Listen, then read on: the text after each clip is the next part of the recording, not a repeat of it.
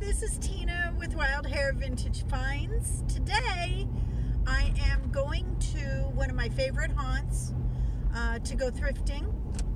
It is Senior Tuesday.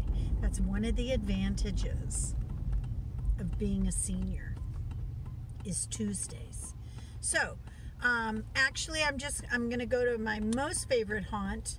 I go there usually about once a week just to kind of check everything out, see what's there. And I love the people. They're so kind there. And then we'll see what happens next. So join us, see what we can find in the wild.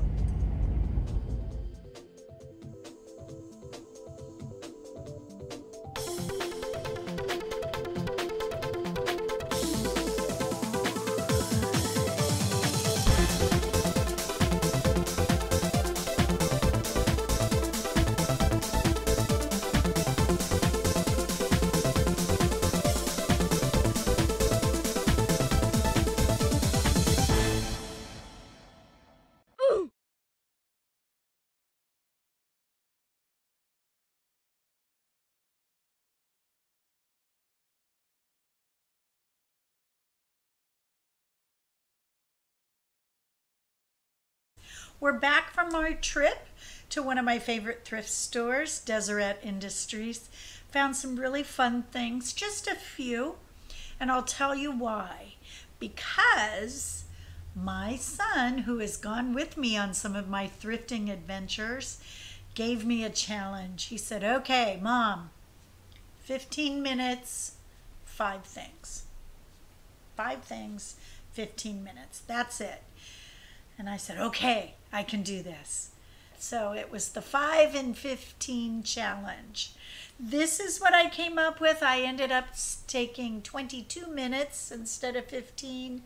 But anyway, let's go over what I found and see what you think. Like and subscribe. I'm going to be putting these on my eBay and Etsy store, and that's where you can find them. Okay, first item, an incredibly beautiful walnut stain jewelry chest. It's got the nice drawers. Look at, I love the hardware on here. I don't know if you can see it or not. Great hardware. Look at the feet. They're like Queen Anne legs, and nice brass. The drawers themselves do pull out. They're all finished on the inside with this great, beautiful blue and white fabric. Really pretty. Good job on this. I don't know that it's real vintage. I mean, it might be vintage. Vintage nowadays is anything that is pre-2001. So, might be vintage. It's got a great inset mirror for you to kind of look and make sure you got your piece centered correctly. But then what also I found so interesting and so fun, you've got a place for all your rings and that kind of a thing. Can you see that? As I was looking at it though, there's all kinds of little fortune cookie fortunes in here. Isn't that wild? I'm leaving those in there as a nice little surprise and a nice message for you in 2021. Isn't that a great way to kick off the year? Beautiful vintage jewelry chest. It does have a little bit of a scratch on the top, but I'm thinking I might be able to get that out, and it'll be a beautiful gift for somebody. Next, we have this incredible, really well done, painted, covered sugar bowl. Now, I know it's a sugar bowl because there's that little opening right there for a spoon that probably came with it at one point. The spoon is missing, of course. If you have any vintage silver spoons, sugar spoons or something, it'd look beautiful in here. Or a gold tone one, and you can find them. I actually will have some in my store that I picked up. But I love this with the little underplate. Beautifully hand painted. Now the gilding on here, see that beautiful gold on here? It reminds me of a company called Picard, you know, like Captain Picard, only different. Pikard. They were somebody who actually would provide ceramics for people, maybe not the pieces themselves, but what Picard did is they did the painting. And they had some great artists that would do that. And one of the things I've noticed that they do is this really beautiful, heavy gold gilding on their pieces. I have another one that I'll show later of a cup and saucer that I got that is a Picard piece. This one is signed, and it's signed by J. Finn, Finn. I don't know if you can see that or not, because I'm not sure if I'm even pointing it in your direction. But anyway, I'm assuming that is the artist who did the painting on this. But isn't that beautiful? Gorgeous, gorgeous, elegant sugar bowl. Next, we're going to do a little bit of whimsy. I found this guy, and I just couldn't resist. There's something about googly eyes, I guess. I don't know.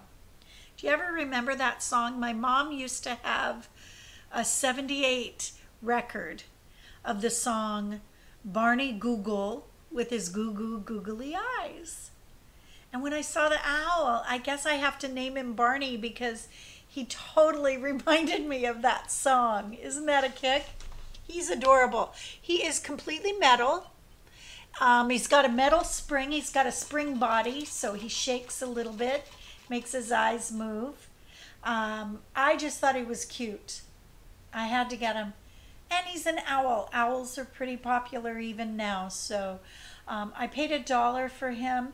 And I would think I would easily get, I don't know, $10 to $12 for this little guy. Isn't he cute, though? I love him.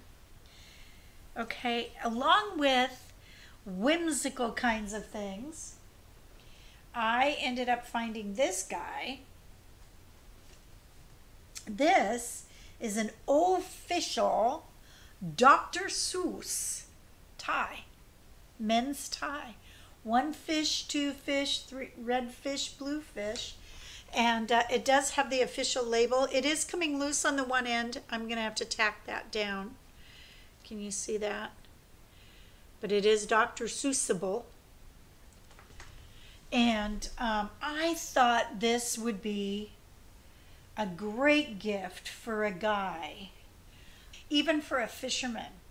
You know, I just thought that would be so fun for Father's Day. But I loved this guy. He was adorable. I came home, showed it to the hubs, and he said, "Oh, nay, I'm going to use that. You're not selling it." So, but yes, to 1 fish, 2 fish. I actually love Dr. Seuss, and have tried to also do my own writing, and I do poetry and so forth, so that's fun, I just gotta say. Next, I have this little guy. Isn't he adorable? He is a ceramic, really pretty, made in Japan. He is a bookend, and it is a single bookend. However, you can use these a lot in decoration. A lot of times it doesn't stop people from buying, because you can use just one end and do books and have them leaning against a bookcase or a bookshelf, and then just use the one bookend to anchor the piece. It'll give a lot of interest to your decor as you're doing that. The nice thing with this, I thought this was interesting. It is a made in Japan piece, but it does let you know to fill it with sand. It's got a little stopper right here that you can use to fill it with sand, so that you can weight it down a little bit. You can weight it down a little bit, and then that way it will secure heavier books. I paid $2 for this. And again, I'm thinking I should probably get anywhere from $12 to $15 for this guy. Next, I got this, I'm thinking late 70s vintage trivet. It's by the Oneida Company. Oneida does a lot of silver diningware, silverware, those kinds of things. Oneida commissioned William A. Rogers to do this, and that's what actually attracted me to this piece. Two things attracted me. One is that it was new in the box, brand new, never used. I'll be putting it back in its plastic sleeve, but I did want to show you it because it's really well done. And two, the fact that it's new in box and the fact that it was a William A. Rogers.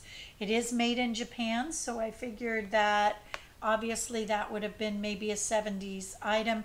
And just by the stylings of it, it's a definite piece for an 80s type of kitchen if you're headed in that direction. How do I know? Because I was married in 1986 and the calla lily was everywhere. So, beautiful piece, gold tones. It'll look lovely in a home. And then last of all, my son picked these out, and he was attracted to them because of the back stamp, actually. The back stamp says Graf von Hennenberg, and that it was from the German Democratic Republic. The German Democratic Republic was the name given to East Germany before the reunification thing happened. And so these are really cool that way. It's a great design. Now, I tried to find it. There are a lot of Graf von Hennenberg pieces that you can find on the internet. Etsy has a lot, eBay does too. But I tried to find this particular pattern and it was rather difficult. So they are a porcelain company that has actually kind of absorbed a lot of different smaller porcelain companies, and they're into a big conglomerate kind of over there in Germany. And I actually sent them an email asking them to see if I couldn't get some help identifying the piece and maybe find out how old they are. Now, I will say one of the telltale signs is any kind of wear marks on the bottom. If you see something where the porcelain's a little discolored or something like that, it's just a sign of age. And this did not have too much aging on the piece. So I wrote to them and thought I wanted to kind of find out if I could any more information on these. But anyway, it's a set of 6. I don't know how much resale value they're actually going to have, but I thought they would be a wonderful spring decor item. I mean, I think you could set a lovely spring table for tea. And you know, the trend is to kind of mix and match patterns anyway, China patterns and so forth. So these would be a really nice addition to a beautiful spring table. So anywho, that's it for right now. I do hope you will like and subscribe to my channel and stay tuned because I have a whole she shed full of things that I've thrifted and collected over the last 2-3 years. I've always been a thrifter, but it's been the last 2 years or so that I've actually been thrifting with the intent to resell. So I've got a lot of goodies that I can share with you, and I do hope you'll stay tuned and kind of follow along as I do this journey of the reselling and retirement kind of thing. So thanks for watching, and I'll see you next time.